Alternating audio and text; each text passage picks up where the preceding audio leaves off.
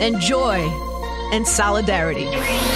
From the world stage to our living room, the nation's first Black First Lady is coming through just for us. With her new bestseller, The Light We Carry, overcoming in uncertain times, topping the charts, she reserves some family time to talk, laugh, cry, and comfort us. Our visit hits different. You being a brown-skinned girl in the White House. Ours is up close and personal. Now I'm gonna cry. Ours is Revolt times Michelle Obama. The unfiltered, uncut, and completely unapologetic. My kids tell me, Mama, you don't have a filter anymore. Cross-generational conversation. Because you don't have to have one.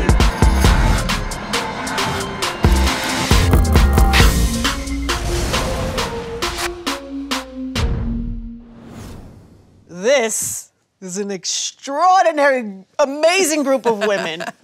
Wow, wow, wow. Hi, everyone. Hey. I just want to say, at the beginning, I just want to say I would love to just, us to all hang out in real life. Oh, we should do this again, definitely. We got to do this again. I was saying backstage, I was like, I would like to hang out with this crew. With a little glass of something, that would help. A glass of something. A glass of something, whatever the something is everybody has. Right. We are gathered here today to celebrate and to kind of reflect on the offering that is the light we carry. Yay!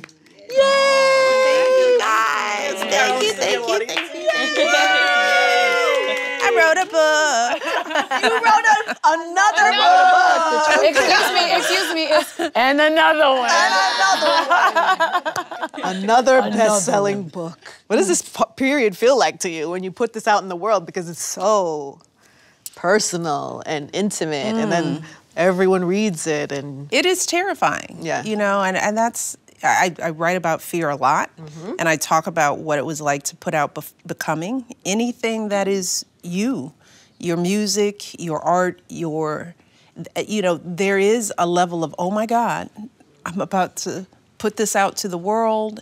It is all me. Yes. Is it right? Yes. Does it make sense? Are people going to understand it? I mean, we all go through that, you know? I think there are a lot of young people who look at famous people who do things and think that we don't experience those doubts. But before I walk out on stage to give a speech, before I put something important out into the world, I am nervous. I am like, oh, maybe I shouldn't have done that. Maybe I said too much. So I just learned to ride that wave. Yeah. Because what I've learned is that what's on the other side of that wave, as we talk about fear, oftentimes is growth and something good and useful. And it's worth the risk. Yeah. It's worth the ride. We were back in the room earlier today in the hallway with Miss Tina and Kelly and I. We were talking about, because vulnerability is a big theme in the book. And sometimes it's easy to be vulnerable about something that from our past. Oh, when I was 20, I went through, or 18, I went through. You're able to tell these stories, but in real time, things that are pretty recent. Yeah. I mean, you talk about being depressed after COVID, and that's a pretty current kind of recent feeling. And so I wonder from everyone, because Kelly and I have talked about this, that you recently had to pull over to the side of the road because you were having anxiety. Yes. In real time. Yes. Something you still deal with. Yes. What are some of the struggles that we all kind of, I don't know, are battling now that we're okay being vulnerable about? Say where to begin. You said you're more happy, you're more comfortable being vulnerable now in life. I think it's something about turning 60, that you're not so guarded and so protective of everything, that it's a big secret.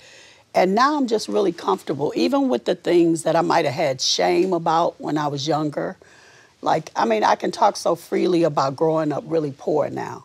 But when I was younger, I didn't necessarily want everybody to know that was, my how I grew up. And so now I just feel free to be myself, genuinely myself, and I'm not as concerned about people liking me as much. So it's something about turning 60. There's something about getting older in general that you eventually start caring less. Yes, and my kids tell me, they're like, Mama, you don't have a filter anymore. It's like, because you don't have to have one. It's like, you don't have to have, because you don't have to have one. anymore. That's right. That's right. That's why I say, youth is wonderful, but that's really all you have is youth. That's right. Life does get better every decade, which is, when I talk to young people who are agonizing about not knowing themselves or feeling uncertain in their 20s and 30s, it's just like, give it time. You will settle into yourself. You will gain, and when I say at the beginning of the book, the tools that you learn over time, I warn young people, be patient with yourself. Mm-hmm. Some of this stuff you won't know. You cannot know until you're in your 50s and 60s, but just be patient through the process. And be nice to yourself. You said something in your book about you said we are whole people with whole situations and whole lives, and I had a tough year, and I knew it was because of growth, where I just felt like I was so focused on trying to do the right thing that I got lost and I didn't listen to how I actually feel, and the yeses that should have been nos, or listening to everybody else's voice and what they think as opposed to what I think feels right. And it's that battle and it's that balance that you talk about of just knowing when to trust yourself. Things are going to be trial and error, practicing, in life. And that's just, you should allow yourself that, right? Especially when you're in your 20s. And I'm in the middle, I'm in the thick of it right now. And it's hard to be vulnerable, especially being on a platform and people looking at you and feeling that pressure and that responsibility. But you take it on because it's for you can handle it, and like you said, giving yourself that grace. Well, one of the main conversations I'm having with my eldest is learning, her practicing setting her boundaries. The no's in life, and you don't know that right away. First of all, you just need to recognize that you have to have boundaries. That I love boundaries. I'm the queen. Right. That's exactly right. Sometimes too many boundaries. But you don't. But when you're in your 20s, you feel like you should say yes to every opportunity. You second guess everything. You think somebody else's judgment is better than yours. You're developing your gut. Right? And you just don't, you're a baby in learning your gut right now. And that's okay. But what becomes challenging is you got a big career. You're doing outsized things in your 20s, and the mistakes may feel bigger than they are because everybody's watching them. But you still need to go through that process. You have to be kind to yourself through that process. And kind of enjoy the ride, too. Don't you feel like that? Because you may spend a whole bunch of time building up walls and building up your boundaries, and then you may get to another phase in your life, 40s, 50s, whenever it is, where you go, I'm ready to put some of these walls back down because it doesn't serve you anymore. You don't need them anymore. You care less about what people say. So it's the constant evolution of it all. So this pressure that we put on ourselves when we're in our 20s, right? You probably do this. All the time. How old are you? You're in 20s, right? Yeah, You're I'm maybe 20. You're still 20s? 28. Yeah, 20s. That's 20. Yeah, 20. In your 20s, I don't know. I'm still in my 20s. In my 20s, I thought I had to have it all. I had to have it all together. I thought in my 20s, I thought I had to find the right man. I had to have my job, the right guy. I feel like I didn't recognize that until I noticed how many eyes were on me. Because I remember just being free and being on social media and stuff and not even realizing that I had a platform yet until people started talking about me in the news and stuff like that. And that always scared me. And people coming up to me always made me nervous. And so I kind of, in that sense, put a guard up. And when people would come up to me or yell my name, I would be not know what to do or turn around and walk away. And I realized it was creating bad experiences with people who were trying to show me love in their own way that I wasn't receiving. And so I had to open up in that vulnerability sense within myself to be you know what? Why am I closing off? It is okay to receive love. It is okay to be nervous and even be honest about it and tell people if I feel nervous. And when I started doing that and opening up about being scared, nervous, or being vulnerable, I think it helped me more in life. It takes the power away. Just explaining that emotion, right? you give, that vulnerability gives people a broader sense of the challenges you face. I mean, one of the things that I had to learn to do, especially when I was with my family, people would come up, show that love. You know, they want a picture or an autograph. And instead of being upset by it, I would just explain, look, you can stand here, we can have a conversation all day, but the minute you pull out a phone or ask me to do a thing, you've turned it from a regular interaction into a thing. But when you explain that to people, they're like, I get it. But can you explain that to everyone? Well, you know, if I'm first lady and I'm on a soccer field, and I want to be at soccer with my kids because it was important to be at their game or their this or their that, if I wouldn't trade off being there, but I had to teach people how to treat me in this space, you know, and they're looking for that, right? It's like, I'm gonna be out on the soccer field all day and I will talk to you like a regular mother, bring your kid over, because we're all talking on the field, but the minute you turn it into a thing, we have to stop it. I don't know that I could have lived your life and you wouldn't have seen me angry. Or you wouldn't have seen me snap at somebody and say, that's not, you know, because people, not everyone is as gracious as you would like them to be or understanding or get the message. But that's the thing about vulnerability. You know, instead of reacting with anger by saying, I'm gonna share with you this thing I'm feeling, which is when you interrupt me in a place where I'm being a mother, space, then that turns it into something else. People get it, you know, and that's the thing about being vulnerable. We think that it makes us more out there, but really, if we give people credit for understanding that situation, they respond. They do. At least I've learned that they do. So the first reaction for me is not rejection, but it's, let me explain this to you. You know, this is how this is gonna work. Love you, but don't do this. We can do this.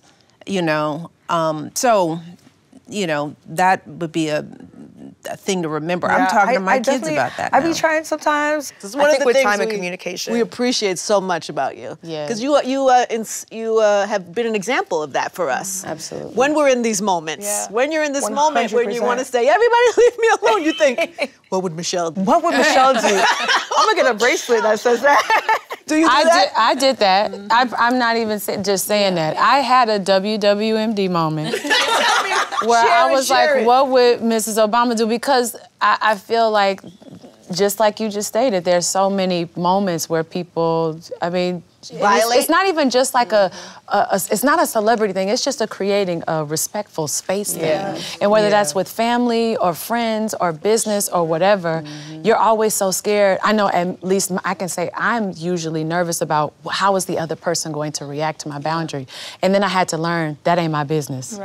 How you react is not my business. You're getting better at not being a people pleaser. Better at it, right? You're getting really good. And that may be part of it, that their reaction still bothers you. You know, and so you've got to get to the point, and this is the part of the book where we talk about the mask, the boundaries, the protecting our armor, you know, protecting. Once we get to know ourselves and know our light, it's not just to be out there. You have to create some protection for it, because people will eat your light up.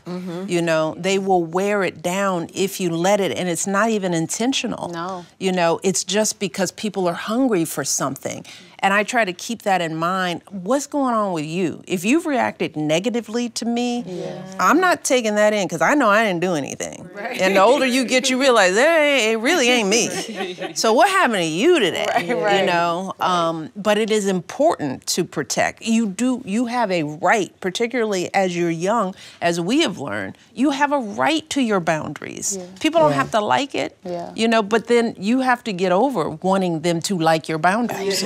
You set them and move on. Now, when I'm in that situation where they get a little too, then I leave. Okay, then the situation is over. I think there's something really true to what Ms. Tina was saying also about once you've done that in your life and you've created these spaces and your boundaries and you know what you're willing to do and not, it's easier to say, but this type of thing hurts my feelings. Because you're protected in your own way from your own vulnerability. Like, if you're not comfortable with your boundaries and then you're vulnerable, it's terrifying. because you don't know how somebody could take advantage of it, right? Yeah. We only see like everyone's highlight reel, you know, in social media and their life, and or we meet people quickly and we're like, oh, how are you? I'm great. Everything's great. Oh, that's wonderful. But we don't say, I'm having a hard day today. Because you don't want to throw that on nobody. Right. I'm literally thinking, I don't want to put that on nobody today. And I will probably, I know for me, I will probably like carry all of that. And then if I don't say something, or even like have a moment to call you or the girls or my friends or whatever, it blows out, it comes out on the wrong person. Or it comes out in my marriage, or it comes out on my kids, and I'm like, oh my God, I have to take, you know what I mean? Like, I don't want to do that.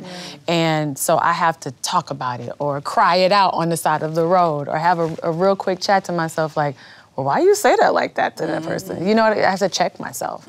And I'm finally like good with being honest with myself, even when I see that part that I don't like, that I'm still working on. That's a tough thing. Yeah. But I liked what you said about the boundaries and the vulnerability. It's not a celebrity thing. It's not it's in so many different ways. And on the other side of it, you know, when you talk about protecting, I feel like I've experienced, because I've been pretty protected, you know, my whole life. You came out, you didn't even want people to see your face. Exactly, right. Exactly. Well, first of all, let me say that's the smartest thing. I'm like, yes. Thank you. Yes to not rushing out into that, first of all. Well, thank you. I appreciate it. I think that started to turn into people around me like amplifying that guardedness. And I feel like I haven't been able to connect to people and do this. And that's even hard for me to say. And I had a year where I was saying like, I don't know if I like the woman that I'm becoming. And that's a really hard thing to face and a hard thing to say. And I realized it's because everybody kind of had their, you know, thing around me, which I want to say is good intent, but I needed to have that outreach to people and have conversations like this. And I love that in your book, you talked about a community of people not doing things alone. Because I felt like I always had to do things alone, or I had to hold everything in and not say how I feel. And being vulnerable is what got me here in the first place. Absolutely. So I'm having to relearn how to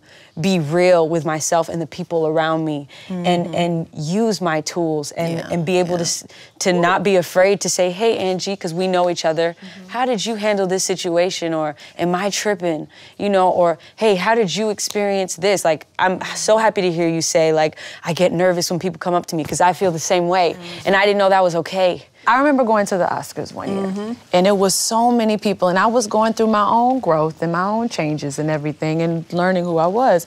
I was so uncomfortable in this room, and I kept measuring myself up to other people, and that's so insane because it's like, why ain't I just pat myself on the back for my accomplishments and put that forth and just be proud of that. You deserve to be there. I kept measuring, and I don't care, like I said, if you're in the industry or not, you're a young person, you're measuring yourself up and to see like where you should be in this part of your life or whatever. Like when we remove that, it's so much more freedom and there's so much in life that we have to practice. You know, you have to practice building and being in community no matter where you are, because those habits are important and that support is necessary. And sometimes when you're in the public eye or shy or whatever, holding yourself in where you are now, you're out of the practice of community. And so now that you can identify it, which is key, because you can say that and you said it out loud, you cannot practice just being an island to yourself. But isn't there a part of you that wants to be a trusted friend too? Or do you just put yourself in the parent box? No. Okay.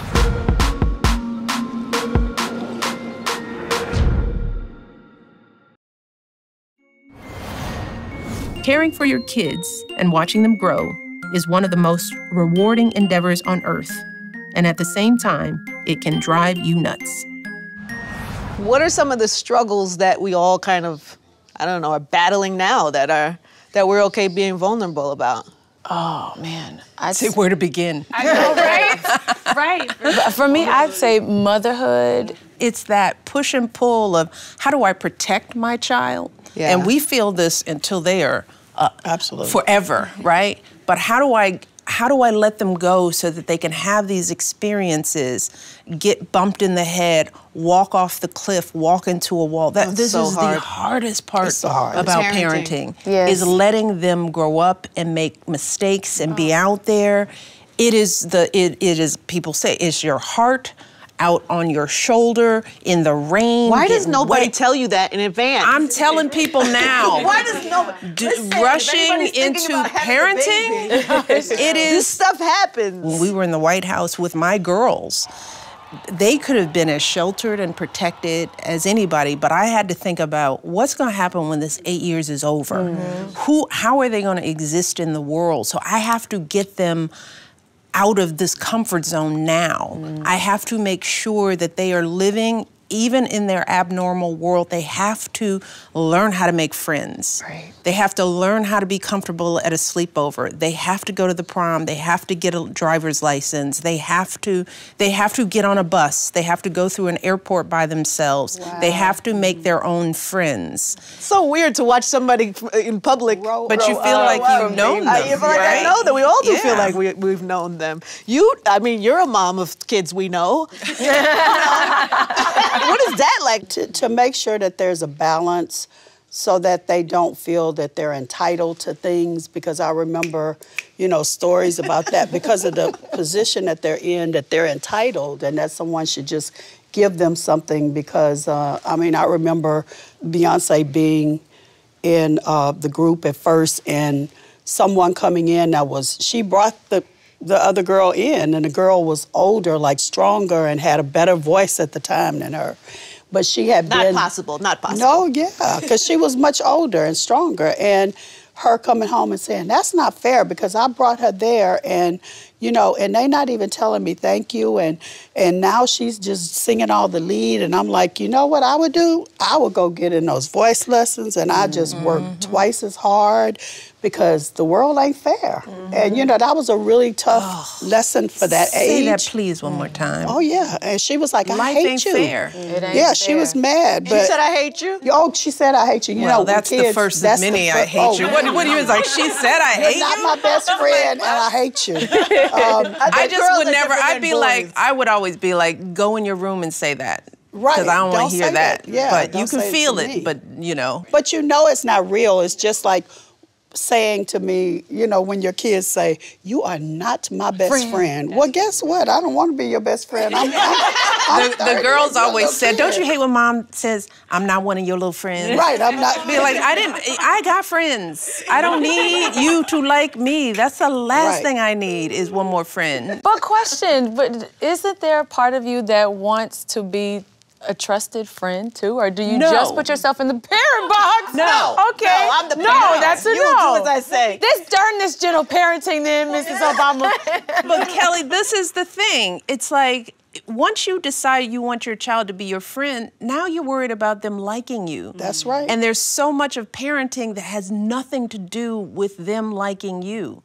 So much of what you're going to have to teach them is counter to what they want. That's right. With a friend, you want them happy all the time. Yes. Your kids have to learn how to live in their unhappiness. They have to learn how to live with unfairness, and they have to learn it in their house.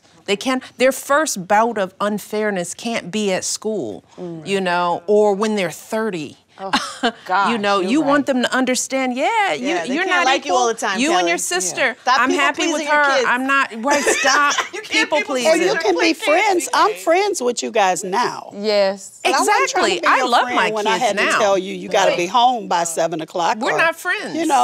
Like, she dropped me off in front of the high school, remember, at Lamar. That was the hardest thing. And I was like, I don't want to go. The first time she let me off the hook, and then she was like, you got to get out the car, you got to go. And I've never seen a yard look like it was like a whole football field long. It was massive, and the walk was so hard. It was so long, and she kept turning around looking at me, and I'm like, I feel like such a creep. Like, I want to run up and walk her up to the door. That's what your friend would have done. Yeah. Oh. Yeah, that's right. That's what your friend, but I was like, she gotta be tough. What you needed was the feeling that you could do it, because however bad it was, didn't you feel a sense of of competence that you did do it. Yes. And when we stop our kids from feeling, this is what I write, when we stop our kids from feeling fear, we stop them from feeling competent too. That's so true. And competence is critical in your child. Teaching them that they are independent. They can wake themselves up. Yeah. They can put on their own clothes. It starts so early. They can sleep through the night on their own without me being cuddled up. Right. All of that is getting them ready for... Them. You're empowering exactly. your kids for that. We cannot always protect our kids from that experience. And that was something, you know, I wrote about this in the book. My mother making us at a very early age face our fears, sending me to school at kindergarten to walk by myself, right? Walked around the block. I thought she was crazy. I was like, you want me to go out there? You know, but I talk about how she let me go to show me that I could do it. Yes. To show me that she had faith in me. And there's a competence that kids need to feel independent. And you're still practicing that competence because you need to know that you can be out in the world getting hurt, somebody insulting you. You gotta learn how to get over that too. Being disappointed, having somebody, you know, greet you with a, you know, unglad eye. You gotta practice all of that, even given who you are. You gotta have all those tools, and the only way you have them is to be out there doing it. Just the sheer act of him getting up every day and going to work was a statement that, now I'm gonna cry.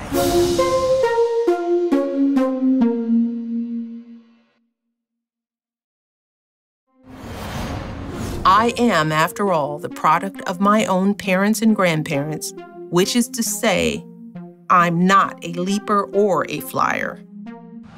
Your mom is the true. She is the true OG. She's a mess. She is. She was beyond her years as a parent, which is why I have a whole chapter dedicated to just sharing some of that little wisdom that is so important for all parents to understand, because my parents weren't wealthy. They weren't connected. They had their faults, but their common sense wisdom was enough to create two giants, me and my brother, and a legacy of more. So when I tell parents, it's not what you can offer, it's what you can offer. It's your mind, it's the thoughtfulness of your parenting, it's the deliberateness of it, which is why I think parenting is one of the most awesome responsibilities that we have. It is. You know, and taking it seriously and thinking about, like you think about your husband, why am I upset? What is this gonna do to this child that I'm raising, this opinion of mine, this discipline? Who am I trying to get that kid to be? Not the baby I have, but who do I want that adult to be?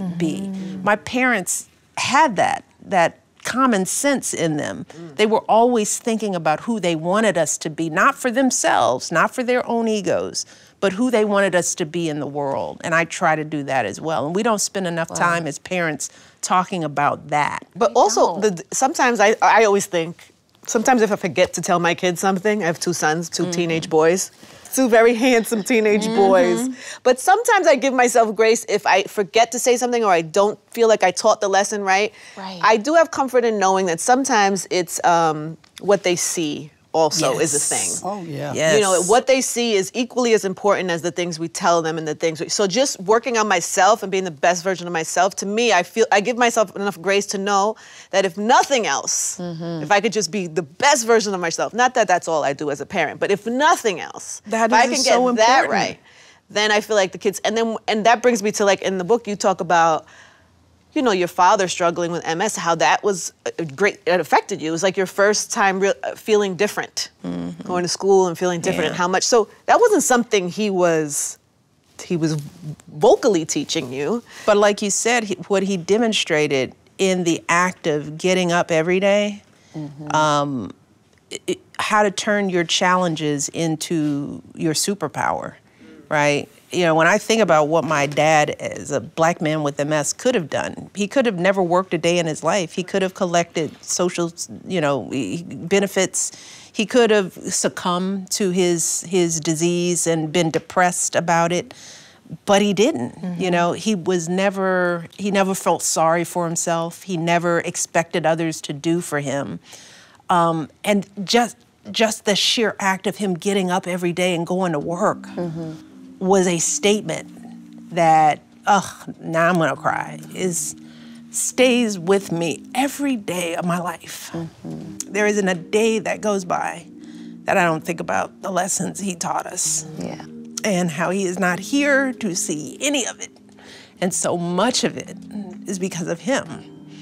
That is the power of what a working class Black man can do in the world, which is why I don't want any Black man out here to think that they don't have something to offer their kids. That's right.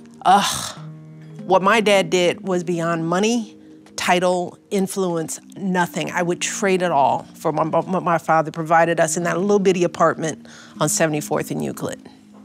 So, sorry about that. No, please don't apologize. Please don't apologize. Kelly and I just had a very long talk about our dads because she just reconnected with hers. I found out mine was alive. I thought he was dead. He wasn't. He's not. So even though he wasn't in my life, I can see the impact. Yeah. And I chose to make it in a good way for me. You know, I have empathy for people because I think he had his struggles and I kind of give him that grace and just, okay, you're not in my life, but from that was what I learned. So it's the example of what your parents, I guess that you become like your parents. I know, Kelly, you have a lot to say about that, especially where you are in your life now and how that has kind of healed you. Absolutely. And shaped you. Absolutely. I mean, with my dad now, it's so interesting because with him, we talk about so much. And I just think about, one, all the craziness like I had to go through with relationships. We were talking about that. Bad choices. Yeah, bad choices because I didn't know him. Yeah. So as I'm sitting up getting to know him and he's talking to me about everything and we're having these actual like father-daughter moments like when we first connected. And I remember the first time this sounds really crazy, but I talked to a therapist about it too, but I was like, I'm kind of like obsessed with him right now. I want to talk to him all the time, and they're like, yeah, well, that's because you didn't experience that at 2 and 3 and 4 and 5, and here you are having these new relationships, like with this new relationship with your dad.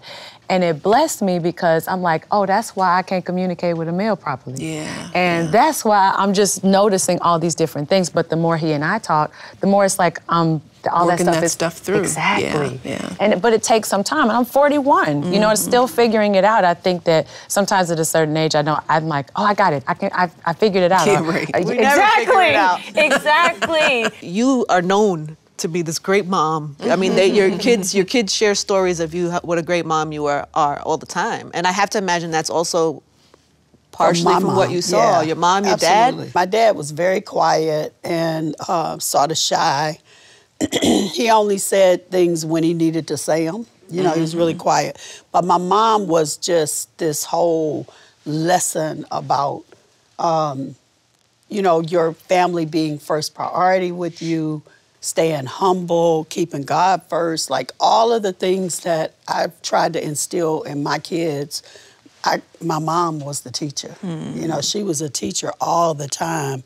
And you said something about leading, that for your kids to see the example. I don't care what you tell them, because I know so many parents that talk a good talk and they tell their kids, but then they go do the opposite. And the kids don't take those lessons well, because it's not about what you tell them, it's the example that they see. If you get up every day, even when you're sick, and you don't have excuses for everything, and you challenge and you fight through things and you don't complain, then your kids are a product of that. And that's what they do. And that, you know, no excuses. My mom just she didn't like you to have excuses. And she always said, you know, look back at what you did and what your part was. And that's something that I live by all the time. That's an important lesson too, because it's easy to point the finger at everybody else. But at the end of the day, what did you do? What are you gonna do? So yeah, I had great examples of that, you know. There were 10 years when I couldn't stand my husband.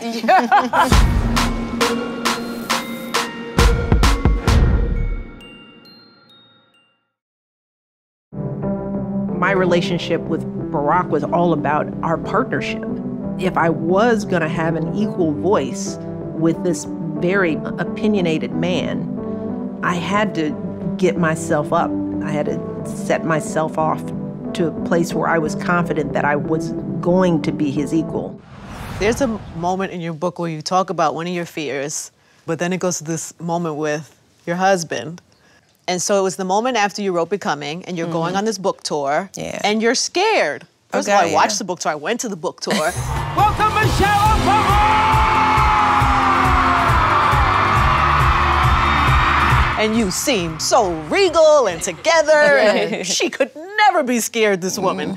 So then when you read the book and you had these fears and this anxiety about going out to promote this book, and you say that your husband was the one to reassure you and give you this confidence back. Can I read this little, this little line here? Yeah. I don't have my reading glasses on. when you hit like your 40s, you like need reading glasses.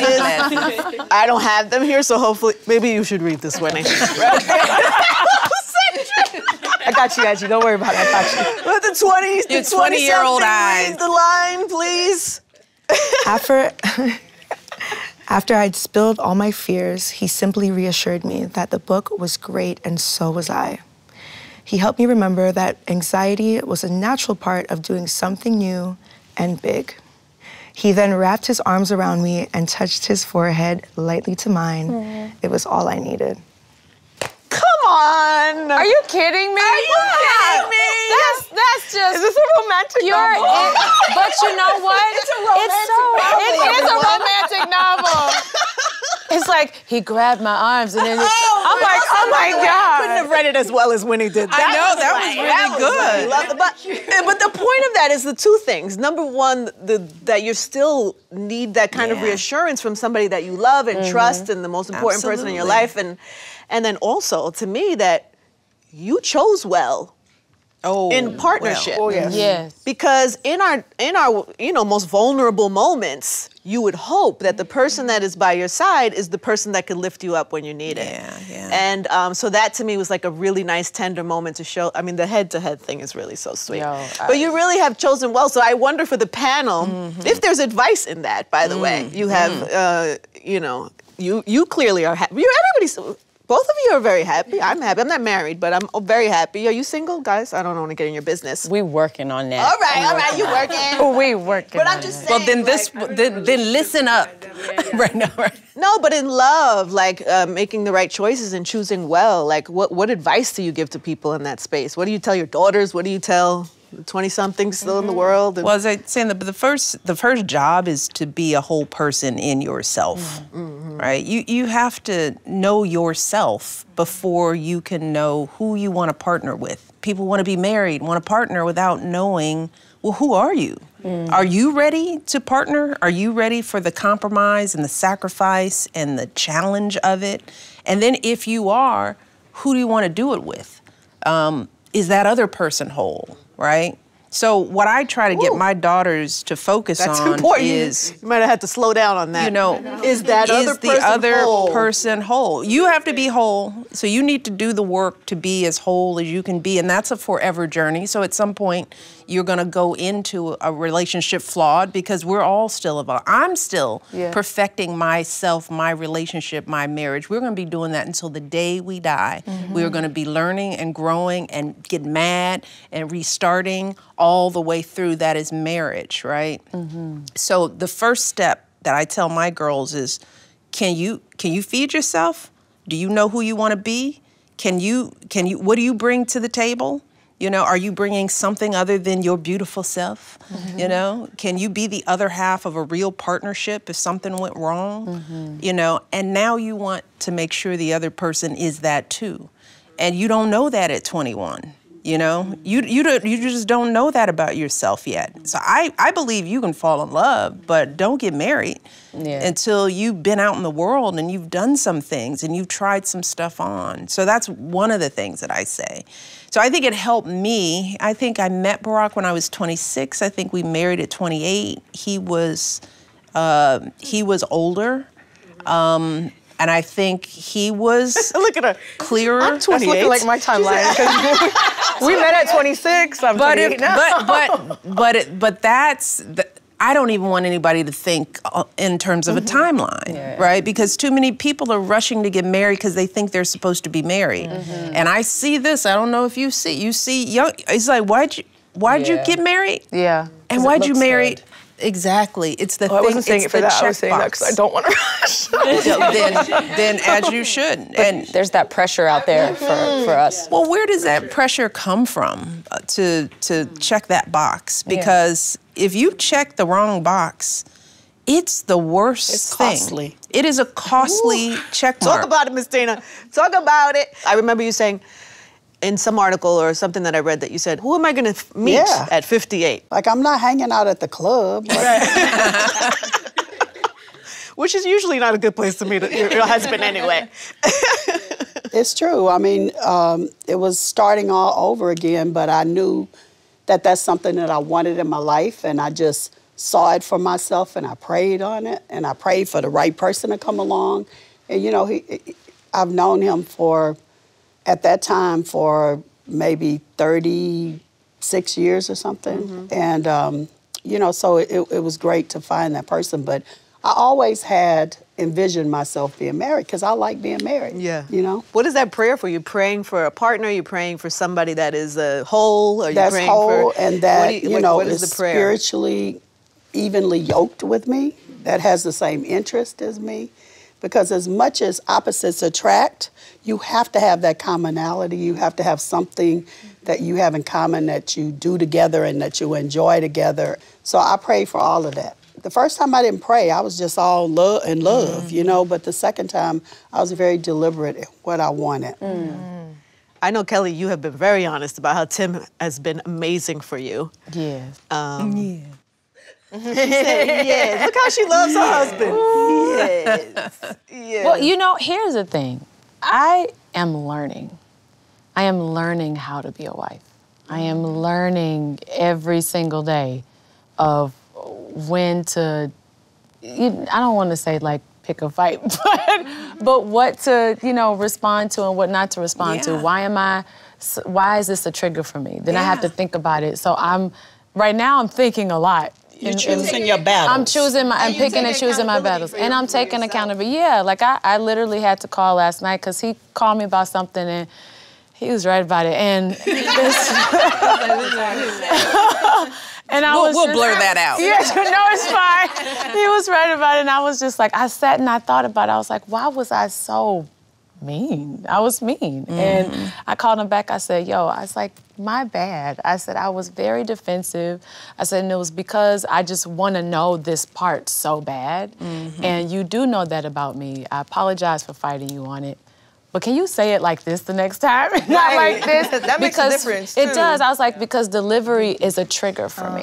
And so he understood. But for me, it's just all about communicating. Well, and this is the give and take of relationships that I see in young couples. I see them giving up too fast, right? Because we don't talk about how much work is required and how hard it is, even when you are madly in love with the person, even when everything works out right.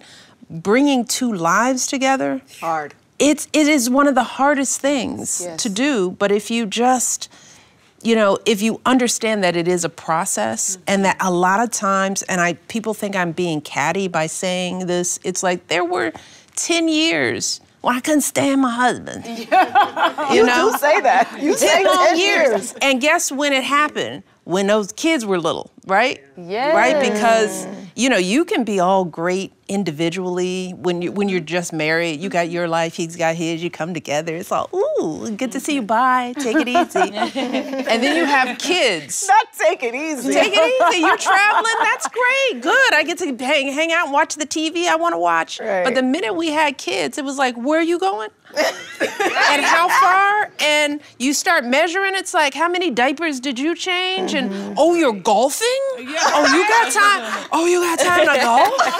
How you at the gym all the time? Why you in my brain right now? I'm like, that's when all the measuring starts, because you got this project. Yes. And guess what? Little kids, they're terrorists. They are.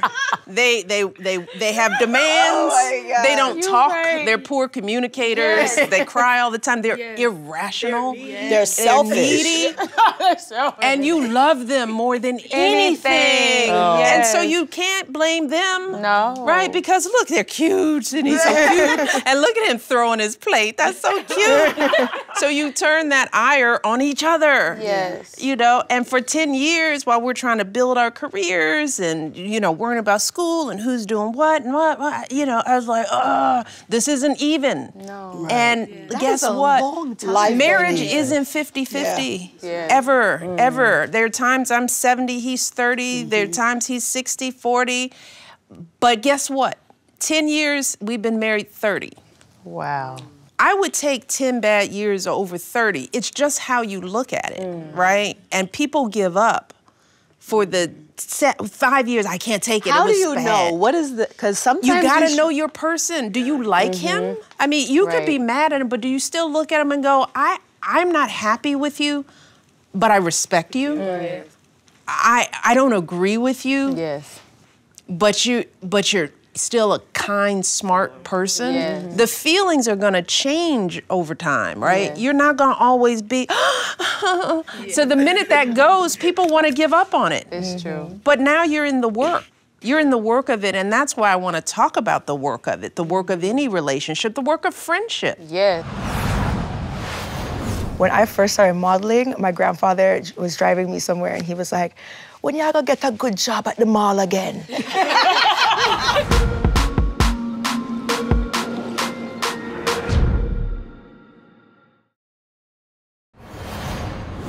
I personally have plenty of mornings when I flip on the bathroom light, take one look, and desperately want to flip it off again. Face to face with myself, I'll impulsively start in on cataloging my flaws. And in the book, you talk about, I found this interesting, about looking in the mirror and not liking what you see in the mirror and sometimes even wanting to turn the light off in the bathroom. I think we're socialized as women of color. Yes. You know, if we don't see ourselves, we didn't grow up seeing ourselves. Right. And I write about the first time I felt different. I talk about my height, right? Because at the time when I was raised, being a tall, strong, opinionated Black woman, this was before Title IX had taken fully into effect. There was no Serena and Venus. Right. There was no, there was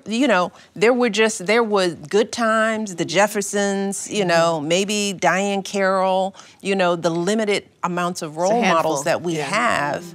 And when you do not see yourself, society sets you up to constantly question whether you're enough, whether you're good enough, and whether you're beautiful. Whether you're beautiful. And no matter who you are, you hold on to that image of yourself. I can't imagine in your world, in fashion and modeling and all of that, how... For sure.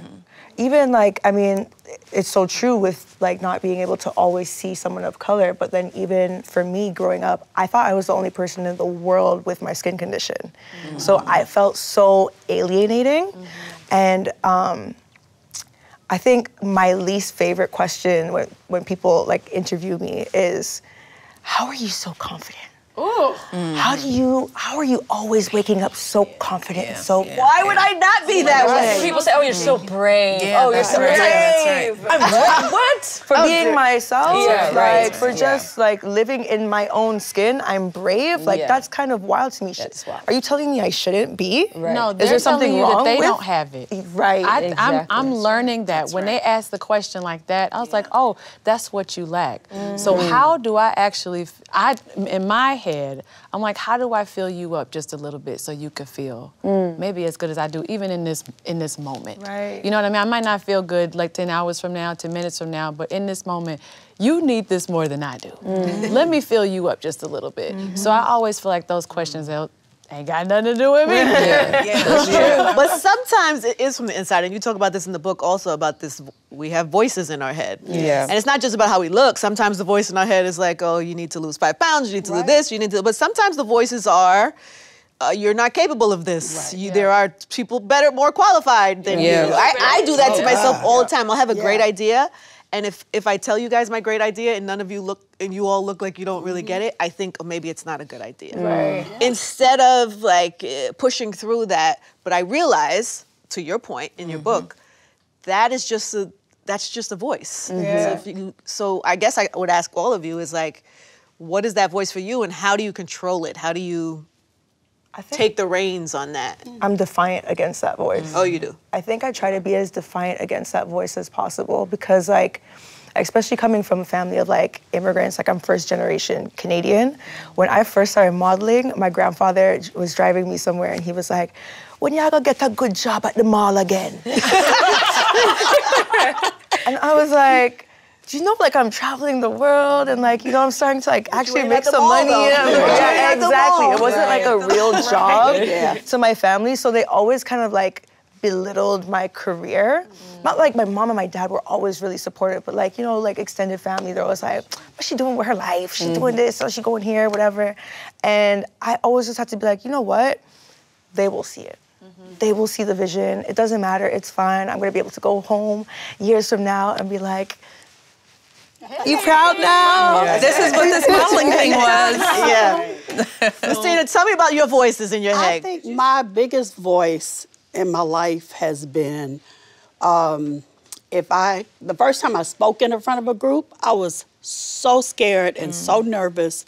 And my husband tried to prepare me as much as he could, and I wrote the speech for like 2 weeks because I was terrified. And when I went there, all I could think of is, God, I got all these smart people in here. You know, these educated people, these people with all this experience. And I'm not educated. And I'm not, oh God, they're better speakers than me. In life. Yeah, it was really crazy. And my minister was there. And she took the speech and tore it up. And I was like, what are you doing? And she said, Tina, go out there and speak for your heart because you are amazing. And you don't have to be this or that or fit into any kind of, you know, shape or size. Just go out and be you. And I found out that I was pretty good. And it wasn't about the education, but that is a voice that kind of comes in my head. Still from time to time. And like you said, I'm resistant to it. So I fight it and I say, you know, I give myself a pep talk. And, well, this is one of those things that goes back to vulnerability and why it is so important to share those things, because when we do that, as I say in the book, we broaden the definition of who matters. You know, because we do live in a world where there is a very narrow definition of who belongs at the table, who deserves, who is beautiful, and it is usually white, it is usually male, it is usually a certain income bracket, right? And that eliminates education, 99% of the world, of us, right? especially. Of the world, not even just of us, of the world, because there's so many people who feel othered. You know, if you live in some farm town in a poor rural community, you feel like an other because there is no model for you. You know, if you're not educated, I don't care what color your skin and what gender it is, you feel other. But when we share, when we break down those walls and put our flaws, our stories, our vulnerabilities out there, and then people go, oh, Miss Tina, oh, she didn't think she could be a good public speaker, right? There's some young person right now who is looking up to you who would never know that you ever felt fear, you know? But when we put our stuff out there and we share our despites, as I say, when we own our flaws and use them as our superpowers, not only do we get stronger, but we make other people stronger in the process because there's so many ways to be a human. On this planet. It's so true. You know? I'm First Lady. I have 3 armored cars with me at any time. I live in the White House. Can you relate? Who is going to come up to me and go, hi, you want to get lunch? And if they do, then you're suspicious because you're like, oh, you're thirsty.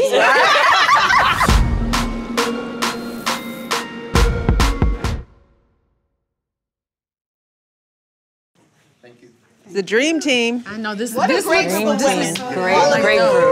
I love that you shared that. It's not always easy to make friends. You talk about in the book having to like work on that, especially in the White House, about making sure you had your friends in that community. How do you do that? Like what are the things that are important to you in picking friends? The same way you choose your husband or your spouse, I think picking friends is equally as important. Yeah. But you've had your friends for a long time. I've had a lot of them for a long time, but I made new friends in the White House, right? And that's part of what I write about, because even I've made friends throughout my life. It's sort of like, I call them daisies in a field. You see one, it's like, oh, hey, you, I'm gonna keep you, let's keep going together. You know, and my other daisies make sure my daisies know each other, because it's a good community of people. Because you need different people at different phases in your life. So true. When I got to the White House and my kids were little, I write about the fact that I needed mom friends, right? Because if we were gonna be normal, right? If I'm going to the parent-teacher conference, I can't be Michelle Obama, the First Lady. That makes my kids' lives unusual. They have to have sleepovers. So I have to know you. Who are you? My child's gonna sleep over there? I've got to know you. I gotta know the ins and outs. I gotta know who's giving that party that all the sophomores are going to, right? I had to have that. And when you have kids, you need parent friends to help you through that period of time. That's right. So I couldn't cut that off, because Malia was in 5th grade and Sasha was in 2nd grade when we got to the White House. They were 10 and 7. We were just beginning the parenting process. Wow. So a lot of my good friends, I had figured out, I'm First Lady, I have 3 armored cars with me at any time. I live in the White House. Can you relate? Who is going to come up to me and go, hi, you want to get lunch? And if they do, then you're suspicious, because you're like, oh, you're thirsty.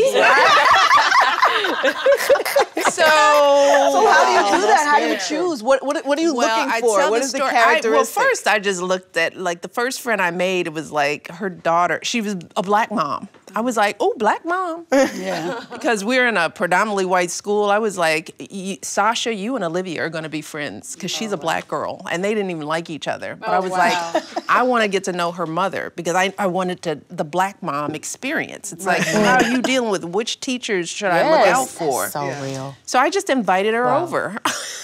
And she came, and you sort of watch how people carry themselves in this situation. It's like, she was chill. She managed the process. She wasn't thirsty. She was funny. And so you slowly open up the aperture.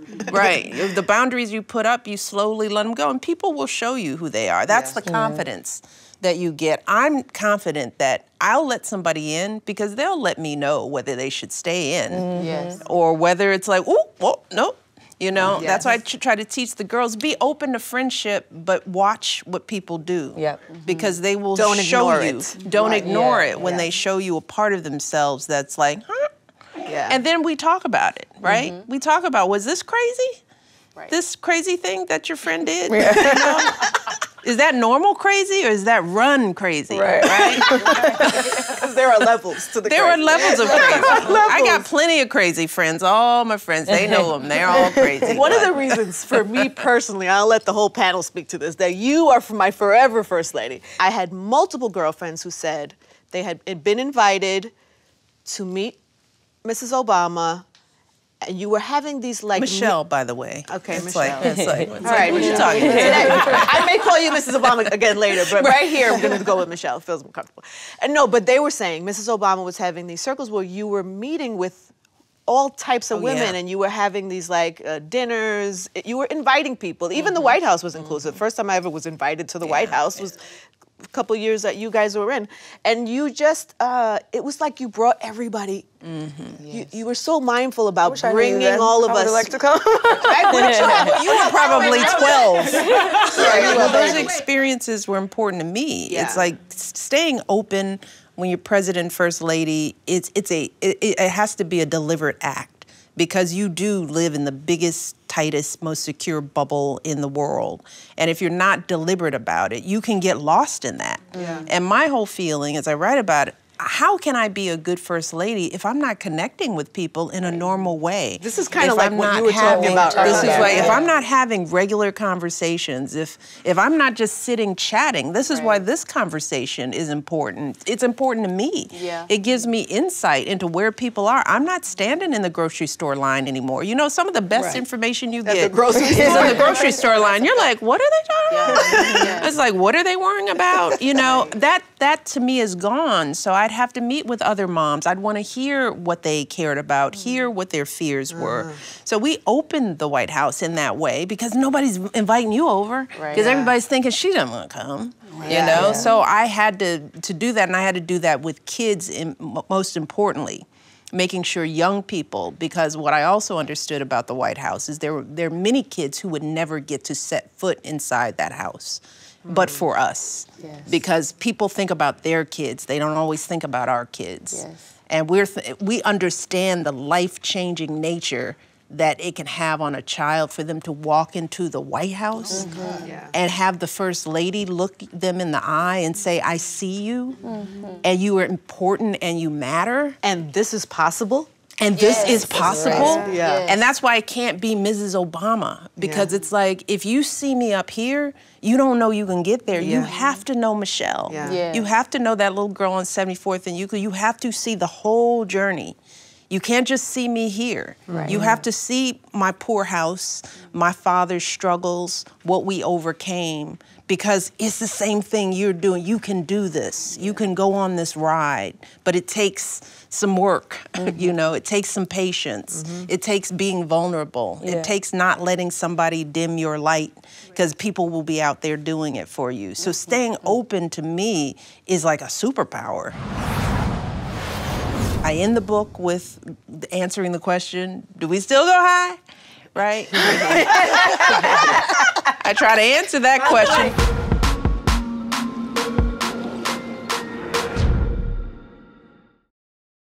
Our motto is, when they go low, we go high.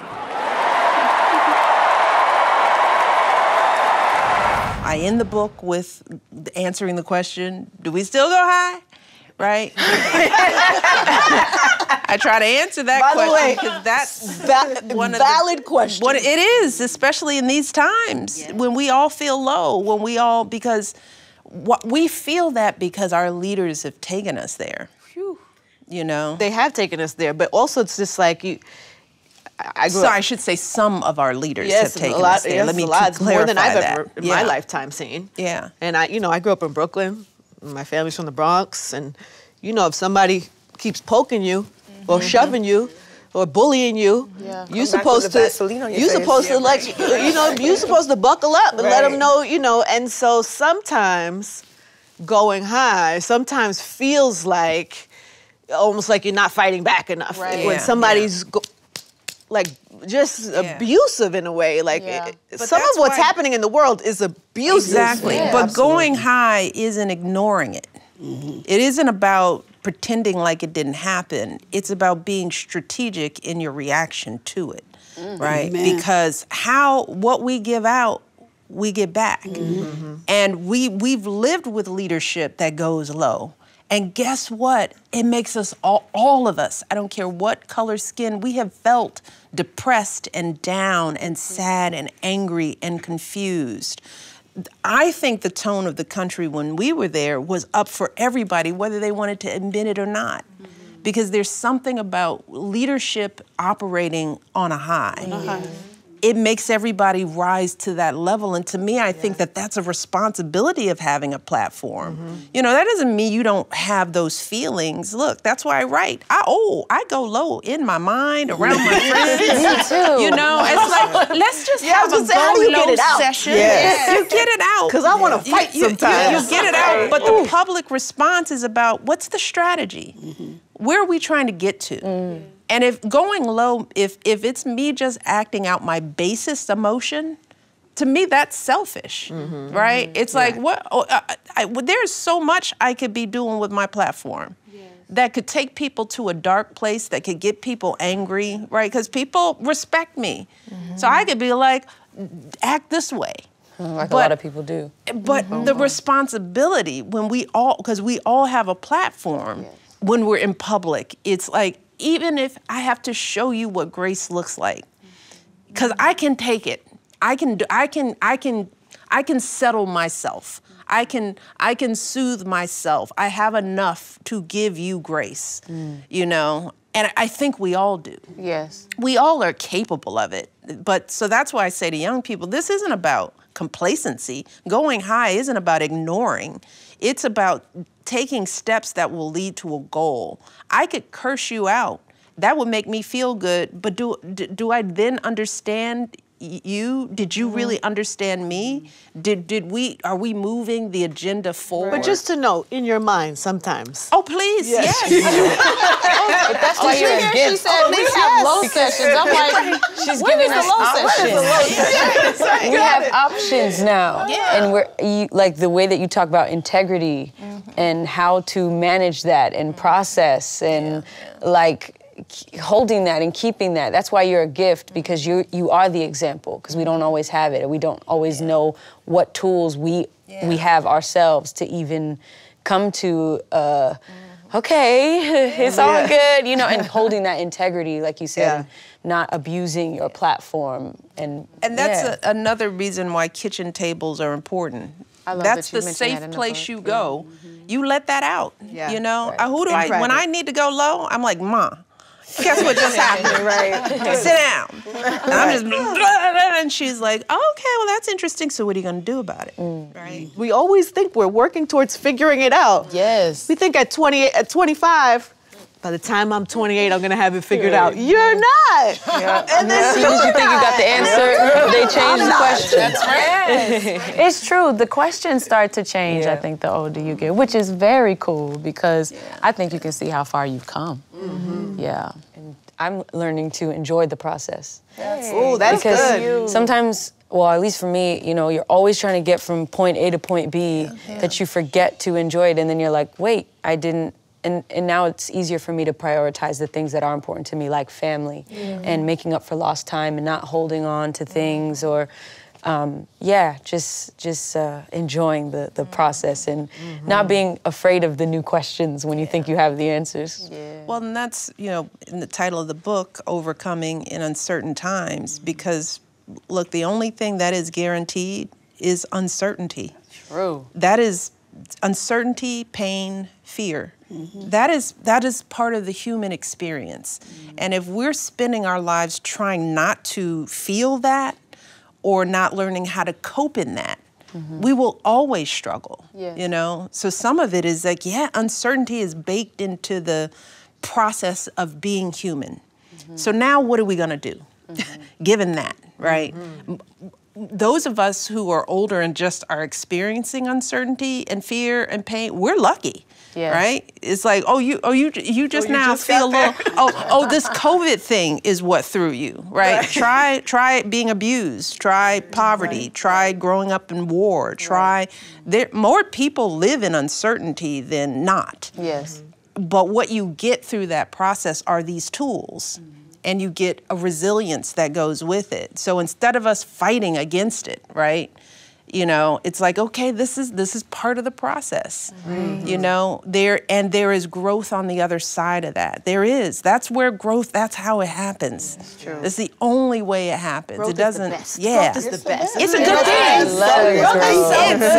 so good. But there's something else you talk about, and I'm like, I loved reading this in your book because I'm guilty of this. I don't like to complain because I always know somebody has it worse than me. Right. I always try to think about what somebody else is going through.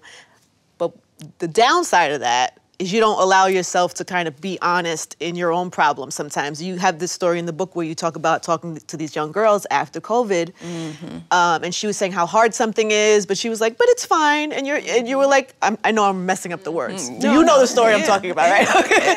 And you were like, no, but it's okay. It's hard is okay. It's okay. Yes, people have worse scenarios and worse things going on, but it's okay to acknowledge when something's hard. When something's hard, or you're not okay. And we as women try this. That same thing. Like you said, how are you? Great. Everything's great. Yeah. You know, I got this. Or I don't, and we constantly go back and forth in between that feeling of I got to present like I got it, right? But then I feel like, oh, this is so hard, and I'm not sure, and I can't get out of bed, you know, and that's all part of it too. That's a chapter I call The Power of Small, because I find that particularly with young people and all of us, we're taught to aim big, grab for the most, change the world. You know, to quote one of these girls wrote me, she's like, I want to do big things like Beyonce. It's like, well, you're 12. And so, yeah, you want to have big goals, but sometimes our bigness overwhelms us and it puts us in this state of stuck and depression, when what we really need to do is take some smaller bites out of life. Right. Just, you know, get out of bed. That's an important goal. Like, get up every day. With young people, I'm like, you might want to be Beyonce, but you got to do your homework. That's right. You can't fix your neighborhood if you're not going to school. That's right. You know, don't let great be the enemy of the good. Ooh. And most of great change happens in small bits, small actions. But we reward big, right? Big platform, you know. I was the First Lady of the United States, but what was the best thing I could be was a good mother to the 2 kids I brought into the world before I could change any other girl's life. So I use the metaphor of knitting, something I took up over COVID, as a way of teaching me that when things are big, picking up these 2 needles and putting a knit and a purl stitch together, row after row, and creating a sweater, there's a calming sense in being able to control the thing on your lap. And we're so busy reaching for the big thing that we don't rest our minds and focus on our knitting, you know? And I try to tell young people that you cannot change your neighborhood if you are broken, if you don't get your education. It's an important goal, you know? It's like, you can't finish college if you're taking your financial aid and paying your family's bills. I know you want to help now. Right. You want to be there. You can't save for yourself and buy your mother a house before you can pay your bills. You know, you can't leap before you walk, you know, and especially for many of us who've never seen success or anything, we think we've arrived sooner than we have, you know, and we're trying to fix everybody else before we're steady, right? And especially for you guys in your 20s, I know there is pressure from people, help me fix this, can you do this? That's the armor and the boundaries of, whoa, wait, do I have my world together first? You know, am I really feeding me first? That's that mask on oxygen thing. That's true. It is. You cannot, if you are not a calm mother, happy, peaceful, emotionally sane, healthy, you can't help those babies. It's so true. You know, but we, especially as women, we don't even think like that. We were always trying to do the big, fix the everything, fix the outside. But there's power in small. There's power in small daily habits and accomplishments. And when I'm down, that's what I link on to. Instead of thinking about the big thing, let me think about the thing I can control. I'm trying to think right now, like, what am I gonna go home and do? What small thing? I know what I'm gonna do. I don't know, knitting doesn't really... I might knit. You might knit? By the way, when she said that, I said, well, there goes the knitting industry. Trust me, I'm already linked up. I've been on the cover of Vogue Knitting. Really? Oh no, the knitting community. They're like, what? You're gonna have the cover of Knitting today? I've been on the cover of Vogue Knitting. And it turned into a thing because it was a pre-tape picture and I didn't have on knitting. I didn't have on a knitted top because it wasn't for the, and then the knitters got mad, some did. Then some went after the people who were like coming after me over the knitting came after them, and it was like a knitting war.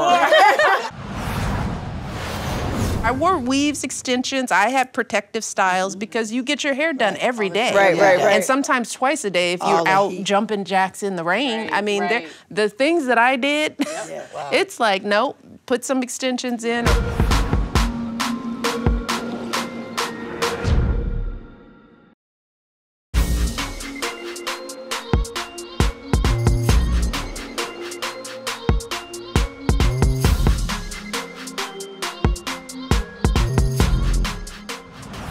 I mean, everybody always had something to say about every single thing. From everything you wore. And everything you wore became a thing. Things would sell out. Remember, you'd wear a dress and then we'd all try to get it and we couldn't 30 seconds later. Was there pressure in that? You know, it wasn't, I won't call it pressure because it's clothes, okay? But it's a responsibility. It's the responsibility of, okay, this is a thing, you know? It's like how I look, what I say, all Was of it it before, matters. when you were in the White House, did you care about clothes like that? Yeah, I love clothes, but you know, it's like nobody seemed to care, right? It's like it didn't matter as much. I liked them, but nobody cared. But it's just like everything. With the platform comes a responsibility to be thoughtful and mindful. So it wasn't a hassle. It was just kind of a, oh, okay. So you're gonna look at my shoes, and I can be mad about that, but I can also send a message with the shoes, since you're gonna talk about them. You could also send a message with hair. With the hair, yes. Okay. Yes. Yeah, that part. Okay. Yeah, that part. You wearing braids was a thing for people. I didn't wear braids in the White House. After, but even now, you returned, right? Now who cares? Yeah, now. But why did you not? Well, because it was one of those things like, I remember the second term when I cut bangs. That was every story.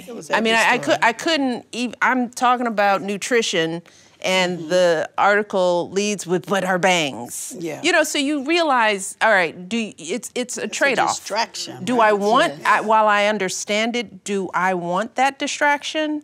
And when do I want the distraction? It's a strategic move. And, you know, and also to be honest, it's like we were the first. And I was like, all right, first of all, they gotta get used to us. Yeah, that's right. Now I could show up with some braids and now that's all we're talking about. I mean, that's when we did a fist bump with each other, they turned that into a terrorist act, right? It's just like, insane. Who needs the hassle? Let me just straighten my hair and get health care. Did you resent that at all? Was there any resentment in that? Was your hair damaged? No, because I wore weaves, extensions. I had protective styles because you get your hair done every day. Right. And sometimes twice a day if you're out jumping jacks in the rain. I mean, the things that I did, it's like, nope, put some extensions in, or I did all kinds of things. I just kept it. Whatever I mimicked what my hair was, right? But no, there was no way. I would not have any hair on my head if I straightened it as much as I had to straighten it. So I did a little bit of everything. Put a ponytail if I was, you know, but it was all a part of the conversation as a woman, and in the line, it mattered how high my heel was. You know, we had to think about things differently than Barack, you know, and they'd be staffing him. All a man has to do would be like, you taking your tie off? It's casual. Or the brown. Don't wear brown. Don't wear the brown suit. That's what I'm saying. They tripped out because he wore a tan suit. You know, it's just like, okay, we're in this place. You know, we have to prioritize. So I can't say that I resented it. I didn't resent it, but I used it. I understood what I was doing with it. I made it a point to think about the designers I lifted up and the dresses that I wore, and you know, using young designers, people of color. That was all very intentional. Choosing Jason Wu, who was a young designer, an immigrant, as for my inaugural gowns was a statement. It was. It was intentional because it was Oscar de la Renta, the old school people that used to dress the first ladies. And I was like, well, why? Why is that? Why do you just get this? Why can't we give it to this young person? Because it will actually change his life. You know, black designers. But we did that with art. We did it with music. We did it, the first music series in the White House was spoken word. I was invited to that. I cried when I got the invitation. We did a whole series of music events, right? You remember through the White House, we had country, we had Broadway, we had designers in there, but we started with spoken word for a reason. It was like... Just a fun fact, Lin-Manuel was at this. She talks about this in the book. She mentions this in the book also. That was the first time we met Lin. The first time. He was there to perform pieces from this show he had called In the Heights. But No. No, he was, listen, he was that supposed what he to was do the supposed to heights. do? Right. But when he got there, he had been working on this piece for Hamilton, but nobody had heard it yet. No. And he did it there at the first time. He did at the very White House. first opening number for Hamilton. So we're having all these young, I think Common was there, I think Jill Scott, there was a bunch of different, and I wasn't a Broadway person, so I didn't know who this Lin-Manuel Miranda was. So we're meeting all the actors in the blue room, and I'm like, Barack and I are like, so what are you gonna do, young man? And he's like, well, I'm gonna perform a rap about Alexander Hamilton. Oh, and Barack and I looked at him like, but you're not gonna laugh in his face because he's about to go out. And we're like, oh, that's nice. So he goes out and I talk about what it was like for him because he wrote about this being nervous because he had never performed the number before. Oh, wow. Here we are in the East Room. You know, he's standing on a stage with George Washington and Martha Washington on either side, which is what the shot I wanted. I wanted spoken word to be done on that stage in that place to tell the world this is what our culture is. It is everything. It is all of it. And he performs the first number. And of course, it was good. And every day while slaves were being slaughtered or carted away across the waves, our Hamilton kept his guard up. Inside, he was longing for something to... But you set the stage for that to happen. Yes. You also set the stage for somebody like me from New York to run into people. Imagine you're at the White House my first time. I know him. I know Lin. He's from New York. He's Puerto Rican. Hey! So we're in the lobby of the White House like, hey, oh my God, I'm gonna watch this at Heights. I was like, you gotta rep. He tells me he's gonna do this piece. I was like, well, you gotta rep New York. He was like, what should I do? I said, I don't know. I said, you got a Yankee hat or something? He's like, no. He said, maybe I'll throw up the rock. I was like, do it, throw up the rock. If you see the video of Lin-Manuel at the White House, after he does the thing, he goes like this. He goes like this at the end because we had that little banter about being from New York and representing New York. Wow. I'm just saying, you guys, you created a space and intentionally created Everything a was so space to intentional. include everyone, and we are like forever grateful for that. When you don't have leadership that lifts it all up, right, we feel how bad it feels when we aren't seen. You know, and so it matters, and this is what I will say to young people out here who are watching and thinking about voting or not voting. It matters who is leading us, you know? It matters, you know, the tone that is set. You know, it matters what people think are important. You know, so when we don't vote, you know, we take that for granted. We stay home because we're upset. You know, we didn't like how it worked out. That's that small power. It was seeing him next to y'all. You being a brown-skinned girl in the White House.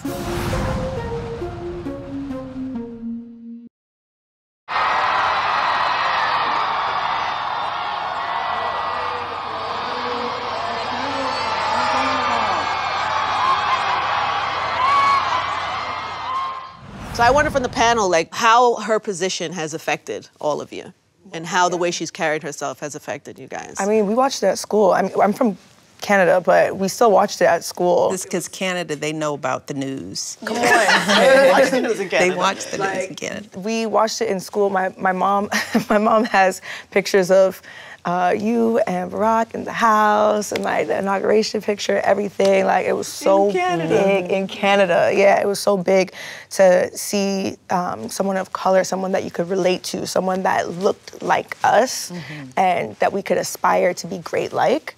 So it was really, really empowering. And same for me. I mean, I'm 68 years old. So I never thought... You look good. I know, say that again. Say that again. I never thought in my lifetime that I would see this. And what kept coming... I'm such a crybaby. I mean, I got allergies, but also... I mean, just the thought that... It's okay. We gave everybody permission to cry today if it happened. That my parents didn't get to see this, because this was something that... you know, that they envisioned and something that I envisioned, and to be able to live in a time where I got to see that, and then to get to meet them, and just for her to be so down to earth, like that is what struck me the most about this lady, because she's never been the highbrow, like everybody feels comfortable, everybody sees feels seen. She looks you in the eye. It's none of the haughtiness that you expect. And, you know, she's like tall and beautiful. And I mean, I couldn't stop talking. The first time you came to, you and the girls came to the concert, I was just like going on and on and on and on. And yeah, so it was a dream come true for me. What about when your daughter sings At Last at the inauguration? What is mom thinking? Oh my God, everybody is bawling, including her. And the pride that was in that room was, I mean, it was that unbelievable. inauguration. That was a feeling, you know. It it's was. Like the whole world was celebrating it, and you know, that was a thing. Go ahead, Miss Kelly. I literally just told myself for a minute, you better not start crying. For me, I encourage it. It's I know. But for me, it's grace. I definitely say you lead with grace every step of the way. You give us like peeks into your marriage and your books and motherhood and your books, but I'm like, wow. Like in times where you don't have to be. And just the fact that you lead with grace in everything that you do. And I'm so mad you said scene, because I'll never forget visiting. And you said, you better bring that baby up here talking about Titan. She said, you better bring that baby up here so he can come to the White House. I said, okay. I was like, Tim, we going to the White House. So literally, I got Titan there, and it was seeing him next to y'all. You being a brown-skinned girl in the White House and feeling like we can do this, you know? That was so much pride for me. So that's what I love the most, is that you always lead with grace. And I say that all the time. I want to lead with grace. That is my WWMD. Because, I mean, people can test you, but you're like, when they go low, we go high. I was like, do we, Grace? They about to really make me mad over here, and I don't know how to react to them right now. Now, Michelle. Yes. But to go back to what you were saying earlier, and I still want to get your moment, but to go back to what you were saying earlier, Michelle, about how you, when you were young, you could count on your hands how many women looked like you on TV, and you didn't have those moments. Can you even imagine being young Michelle, having a woman like you in the White House? Can you imagine how that would have changed your life? Yes, when you said that, you know, how do you overcome some of that stuff? It's like, I think I was always temperamentally, I'll show you. You know, you're born with that thing. You know what you can do. That's right. So if I'm like honest with myself, when I was little, I was like, I could do that. Yes. I can, you know, but slowly but surely that gets tamped out of us. It gets blown out of us, but it's in there, right?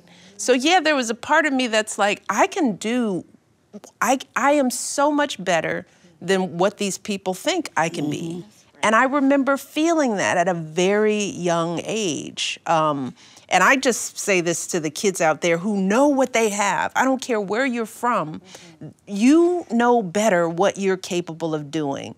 People will set your bar so low for you, especially if you are of color, especially if you are an other. And you just have to kind of hold on. You have to fight to hold on to that thing inside of you. Right? And ignore the bad little voice. Exactly, which is why I spend so much time with young people, because I just want them to be seen. It's like, you know you got it in you. I don't care what neighborhood you grew up with. I don't care what your mother was or wasn't for you. You know who you are. Yeah. You know, so now we get to show more of us are getting to show all that we have always been. Absolutely. There is nothing new about this Michelle Obama. I was this at 4. I was this at 7. Thank God I had parents who saw me, right? And other people who saw me. But it isn't a surprise that we're all up here. Right. I know grace. I live with grace. I am mimicking what I see. This ain't new. It is in all of us. And then I see this generation of greatness coming up. and all that. It's inspiring. It's just you like have to share your Michelle Obama story. Though. Yeah. Oh, thank you. Thank you. No, I was a little girl. Must have been 8 or 9. You were Malia's age. How old is Malia now? She's 24. And how old are you? And I'm 25. Oh yeah, look at that. Yeah. So That's I why was she's little. looking at you like that. She keeps going. That's my baby over here. I am, and I love being the baby in the room. But I was really little.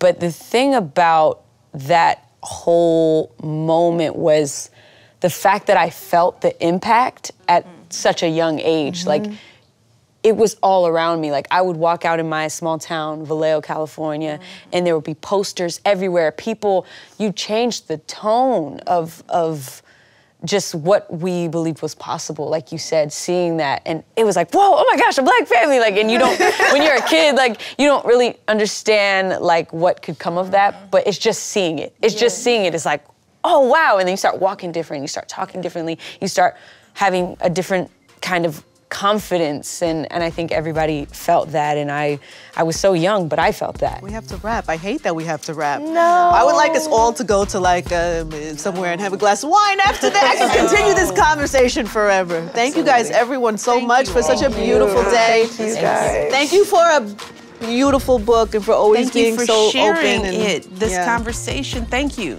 Thank you for your light. Oh my gosh. And thank you for showing us our own lights. And thank you guys for being a new community for me. Yes.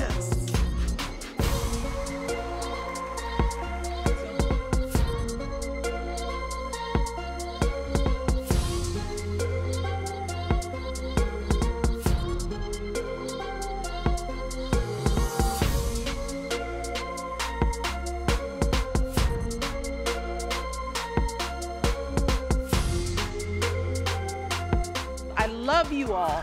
I believe in you all, and I'm confident that you all will shine brightly, lighting the way for generations of girls to come. Thank you all.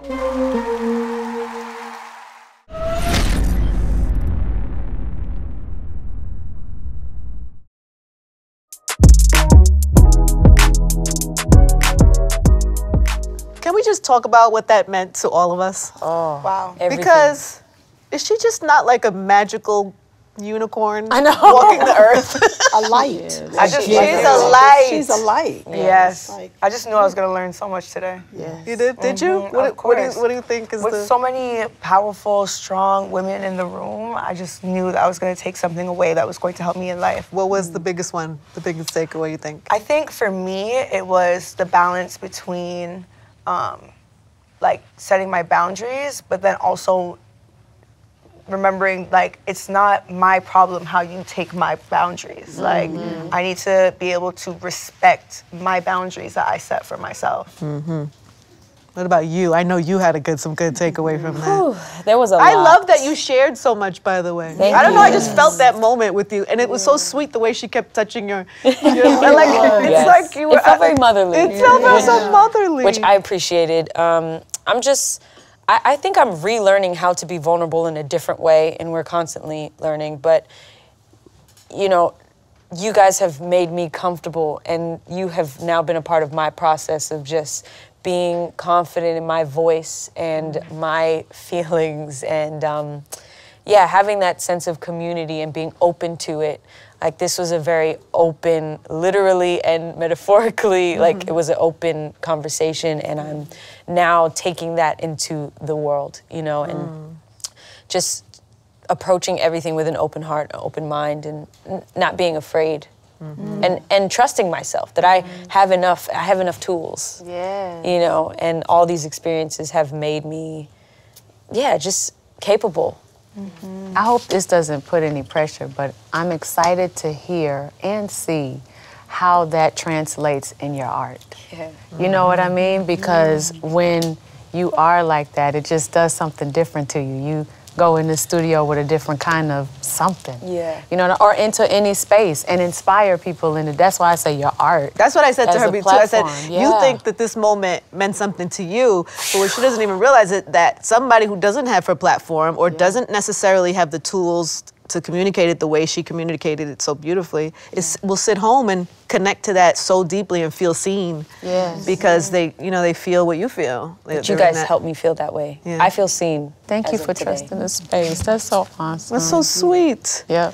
I know you love Mrs. Obama. I She's do. gone, so we will call her Mrs. Obama. She said we could call her Michelle. She was very adamant about Michelle. She kept moving, but mine is definitely, you know, my kids are not my friends. That's what you learned from her today? I've literally been going through this, like I was just telling Gabby, like for at least like 2 weeks now, because if I hurt their feelings, like, or like, you know, this is just the motherhood thing. Yeah. You know, you still want to be that cool mom. And for me, I'm just like learning the balance. But she's like, no, you are not. I was like, N-O-T, their friend. Yeah. So that's good. a big That was one. a good takeaway. It was perfect.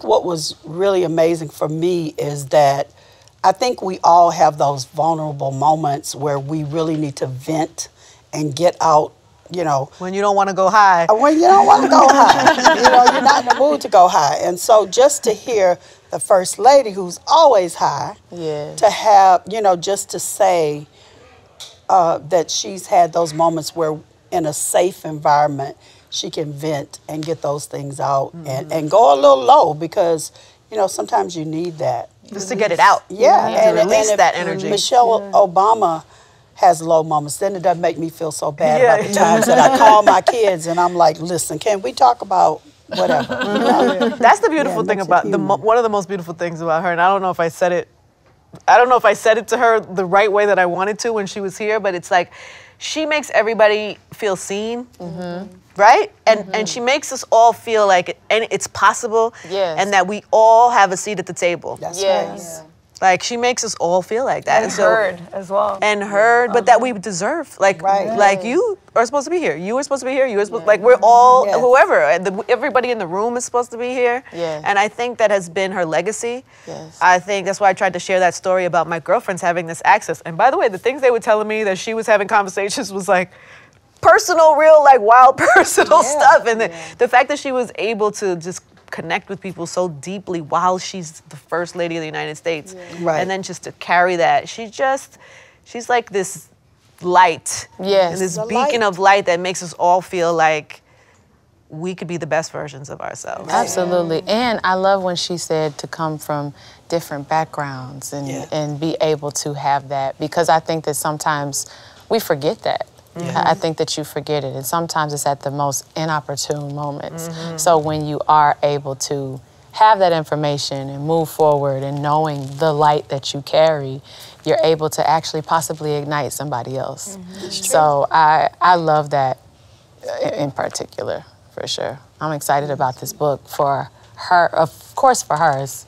New York Times bestseller, but it's more so how she wants to so freely give this knowledge to everyone It's like else. It's an offering. It is an offering. It is. And you know something else I didn't get to say that really struck me was when she said we all have it in us at a young age, because I went to a Catholic school that my mother was bartering for me to go to, and I didn't know it, but I always felt like I didn't belong, and the nuns were always saying, well, you don't really belong here, and if you only knew, and that kind of thing. But I fought them at 5. You know, I became a warrior because I was like, I'm not going to let that in.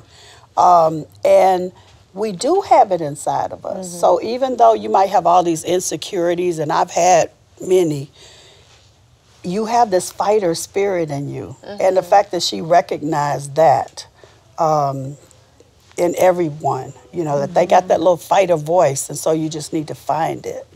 I feel like that really stood out to me as well. It reminds me of my grandmother always told me when I was a little kid, she took me into school and someone asked, what's that on your face? And she said, I took them by the chin and I said, child, it's none of your business. And that always reminds me to like go back to whenever I am feeling insecure, whenever I am feeling sad or low, that like that person is in me still. That little girl who had that confidence to be so strong, to say that. I was like, you know what? I gotta fight for her because she was strong. Why am I not? How lucky are we?